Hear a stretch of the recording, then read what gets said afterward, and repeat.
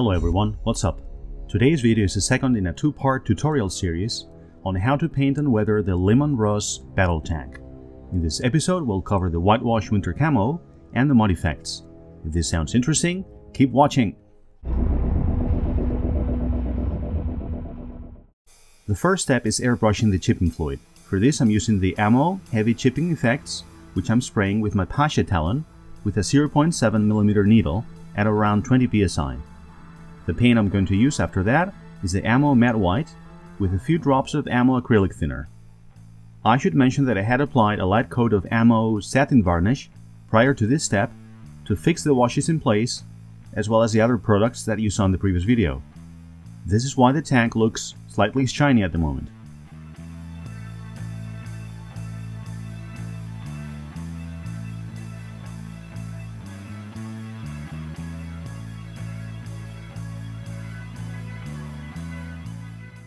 The reason I use this and not the scratches effects, that is the regular chipping fluid, is that, as the name indicates, it would only create small scratches, and what I want to represent is a well-worn winter camo, as it might look towards the end of winter, with the first rains, as that whitewash comes streaking down the sides of the tank.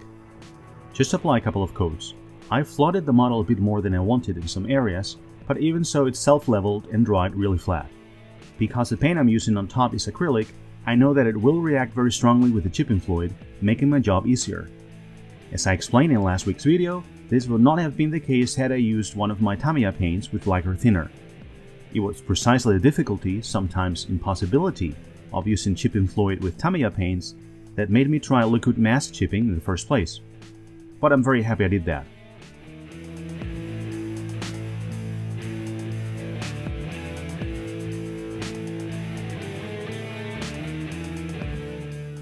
Alright, and here we see, as if by magic, the tank suddenly covered in a thin layer of white. I thought I was recording then, but I wasn't. It happens to me all the time still. So I'm sorry guys, I do apologize. In any case, spraying a bit of white paint isn't exactly rocket science, is it? Just make sure to add a couple of drops of acrylic thinner and make the coat semi-transparent. So here I'm creating the chipping using water and a large round brush. I'm being really gentle and using only vertical movements. As I said before, the whitewash would run down along those vertical surfaces, so we want to simulate that. Also, if you apply any real pressure, all the white paint will come off in big flakes. So to sum up, gentle vertical movements, and the brush should be damp but not dripping wet. Bear in mind though that this step is largely a matter of taste. It depends on how worn you want that winter camo to appear. If after you finish this stage you feel like you've overdone it, there is a very simple solution. Allow it to dry completely and then apply a second coat. So to be honest, as with most things in the world of weathering, this is a very satisfying and low stress job. I know I'm a bit of a broken record, okay? But my mission at the Risk for Terra, first and foremost, is to raise awareness about weathering, so to speak. It's really fun. In fact, I haven't tried a single weathering technique that I didn't thoroughly enjoy. I'll confess I'm a bit of a perfectionist by nature, and the fact that virtually all weathering techniques have a sort of reset button really makes a difference for me. It allows me to relax and to enjoy the ride a lot more.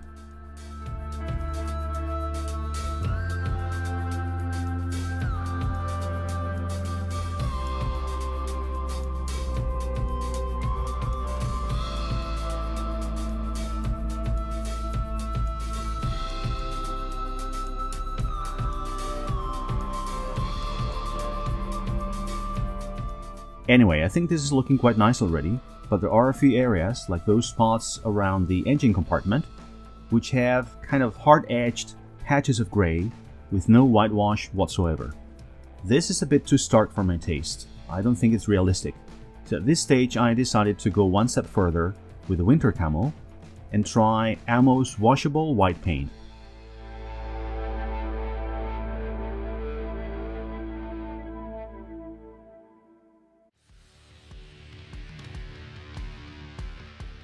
But before that I'm cleaning up the tracks, preparing them for the mod effects.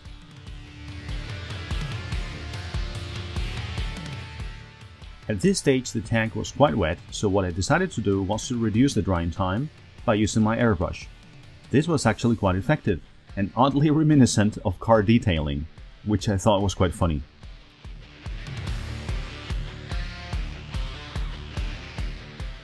And yes, I'm into car detailing as well, but don't be alarmed, I'm not going to do any car videos anytime soon.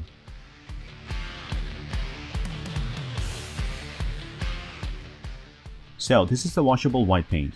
I'm applying it through my Badger Patriot 105 at a pressure of around 20 psi.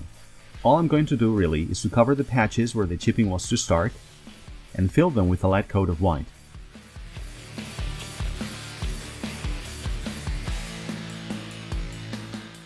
Now the main difference in finish between the matte white with the heavy chipping and the washable white is that the former comes off in flakes, whereas the latter gets sort of gradually faded for a more diffuse effect.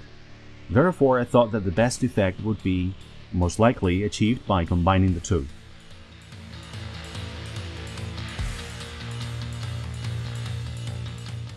Now I'm once again applying water, but this time to the areas with the washable white paint.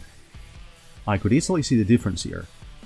When in contact with the water, this washable white paint created a sort of thin watery film, which could be removed or could be allowed to settle, resulting in a sort of misty white look. This created a nice contrast with the hard-edged patches from the heavy chipping. Here I am once again drying the model with the airbrush, getting it ready for the next stage.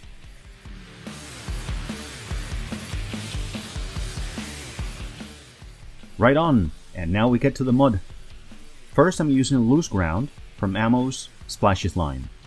As the name indicates, they're designed to reproduce splashes, so people usually apply these products either with a brush and a toothpick, or with a brush and the airbrush. I wasn't too sure which of the two versions to go for first, but since Mick Jimenez always recommends a toothpick, I resolved to go for that first. As you can see, I started with one of the side panels. This loose ground paint has some texture to it, like a pigment. I dampened the brush slightly in thinner and just took some of the product from the pot. As you can see, I'm just using the toothpick to project the mud. The thinner is entirely optional, by the way. You should try first on some paper and see how that affects the texture. And now I decided to blend the mud effects a little bit. I used a flat brush, dampened with AMMO Odorless thinner, and I'm only doing it vertically and applying very little pressure. I just wanted to make some of the splashes less exaggerated and to create a sort of background or canvas for the next layer of mud.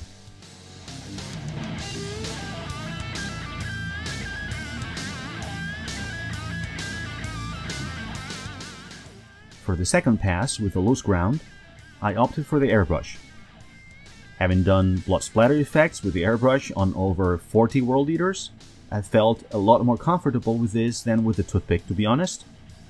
I really found the toothpick a little bit awkward.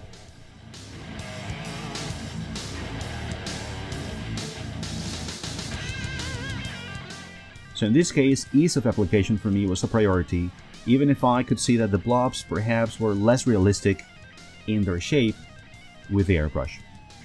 As with all other weathering techniques, just give it a try and decide for yourself which version you like better.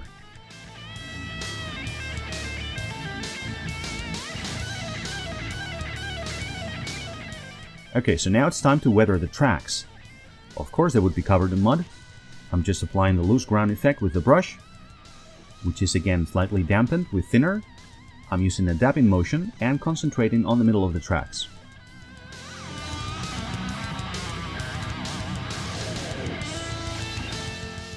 At this stage I should perhaps mention that I have several other mud related products that I could have used. For instance, I have two enamels from AMMO, from a line called Nature Effects. These have no texture and are more like a paint. And I also have several pigments which could be combined with those, but in any case I just wanted to keep the colors consistent, so I used loose ground for the tracks as well.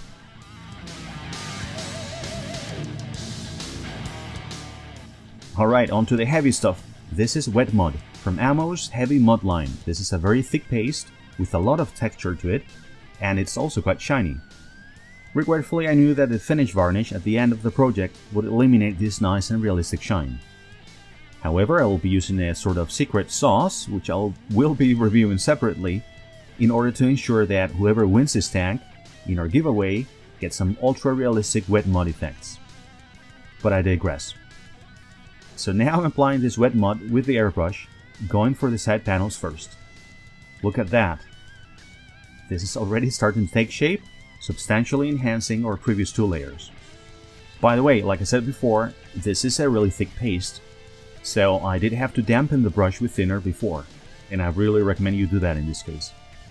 Well, I made a huge mess in my airbrush booth, as you can see, but I'm sure you will agree with me that this was worth it. You cannot imagine the mess I made with my first 10 blood-splattered world leaders. That was much worse. I had Tamiya clear red everywhere in my room, basically.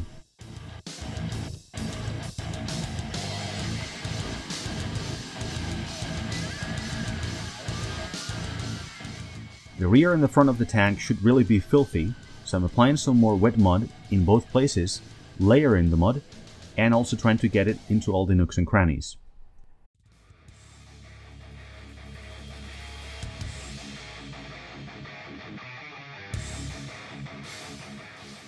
I'm coming in with a flat brush now, and like before, I'm blending areas where I thought there were blobs that looked out of place, or that didn't really have the shape that I liked. Like before, I'm just doing slight vertical streaks or dragging the product downwards.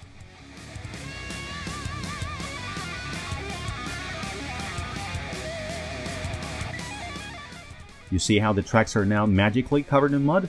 You can guess what happened here. Yes, I forgot to record once again.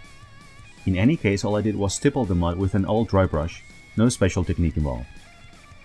Now I'm adding a bit more wet mud with the airbrush, touching up areas of the tracks or the hull where the coverage wasn't sufficient, and focusing on the area around the engine compartment, which would get really dirty.